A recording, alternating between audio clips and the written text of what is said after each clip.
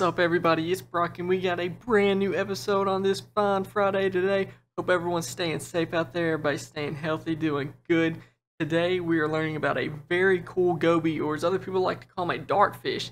This is the Scissortail goby, or as other people call them, the Scissortail dartfish. We'll jump right into it.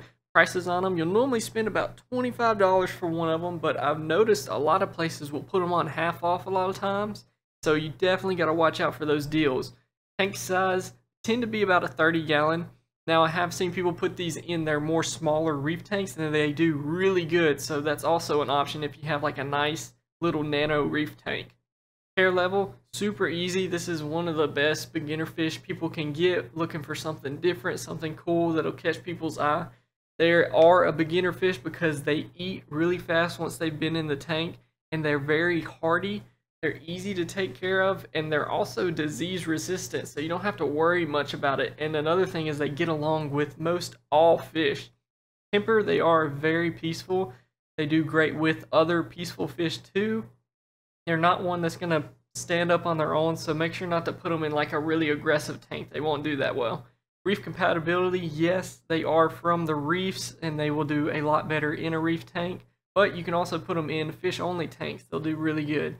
Temperature, you want to keep it about 72 to 78, DKH 8 to 12, pH 8.1 to 8.4, and your salinity 1.020 to 1.025.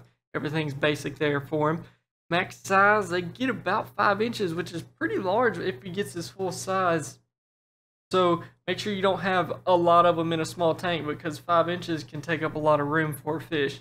Colors on them. They have a very, very light blue, almost white head leading down into a very, very dark blue, almost black body towards the back of their tail fin. It's very cool, especially whenever you have a bunch of them in a tank together. Diet, they are carnivore. These guys are going to eat pretty much anything. It shouldn't be hard to get them to start eating. Frozen cubes are some of my favorite things to eat. I just say things I like to eat, things I like to feed. They love frozen cubes like mysis and brine shrimp. They also are really good about eating pellets. A lot of times fish will come up to the food too fast and it won't get down to them because they're a little bit more shy at the beginning. So pellets are really good about floating down to them quickly, and they can get them. And also flakes are good too. Origin, they do come from Africa and different parts of Indonesia. I've also heard talks of them being captive bred, so eventually you won't even be getting them from the wild anymore. Compatibility, just ask. They can be in groups and with other gobies. The main thing I've noticed is whenever they're small, whenever they're more of a juvenile age, small groups of them do really well. Like you see in the video, they all hang out, they're doing fine. But as they do get older, they tend to get a little bit more territorial over their spots. And instead of a group, they more like to be as pairs. So a lot of times people will just get 2 of them so that they eliminate them ever starting to fight each other. Seen them do really good with other gobies like firefish and purple firefish, but a lot of times, unless you put them in all at the same time, they'll already be territorial over spots in the tank, and if a fish gets over there near them, they will charge them at times, so you definitely want to watch out for that. But like diamond gobies and sand sifting gobies, no problem there. You'll do fine putting those together.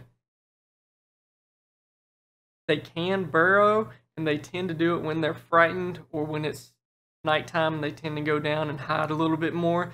Make sure you have a nice soft sand bed for them. Don't get something like crushed coral down there for them to run into. It wouldn't be good for them. So pretty good little thick sand bed for them, and also a really fine sand bed, and it'll really be good for them to dive under and burrow if they ever get scared from somebody in the tank. Glass lids are a must. They do jump. I mean, they're a dartfish. They do jump a lot. You also want to make sure you have them on specifically at the beginning of taking care of them, because they tend to jump whenever they're in a new tank. So make sure you have glass lids on. Make sure you have any covers over the tank, making sure there's no little holes so you can find a spot at. Other than that, that pretty much hits on everything you need to know about the Scissortail goby. Like I said, he is a beginner fish, so there isn't much to taking care of him. Peaceful tank, fine sand bed for him to get in. Make sure you have your glass lids on. And if he's more of a juvenile, small groups do really good. And if once he gets older, tend to be in pairs is when he does better. And also, as they stay in a tank longer, they can get territorial over the spots they do hang out in the tank. So definitely beware of that. If he starts chasing a fish too much, he might be finding his little cave that he likes to stay around. But other than that, hope y'all enjoyed this video. Make sure to like and subscribe. Check out my other videos. And I will see y'all later. Stay safe out there, y'all.